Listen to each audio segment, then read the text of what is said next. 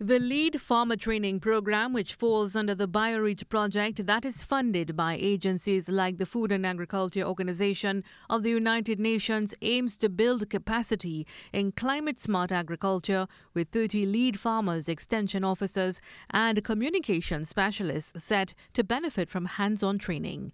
FAO Representative ad interim for Trinidad and Tobago, Dr. Gillian Smith, said the objective of the program is to ensure that farmers are sustaining the environment while producing for agriculture.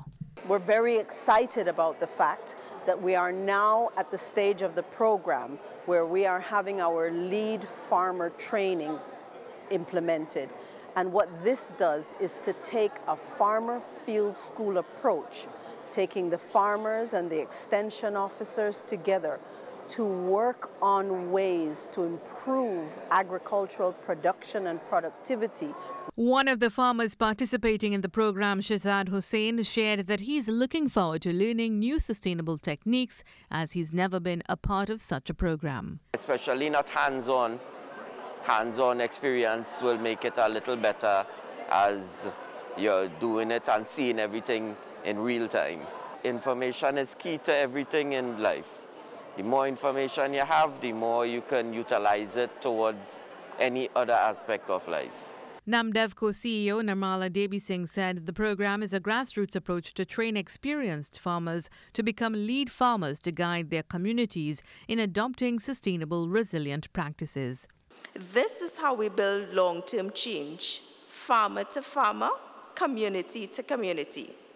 To all participants in this program, I would like to commend you. You are the future of agriculture in this country. She said the program will focus on key areas such as proper agronomic techniques, integrated pest management, and sustainable soil, as well as how these practices can be integrated into sustainable agricultural systems without causing harm to our ecosystems.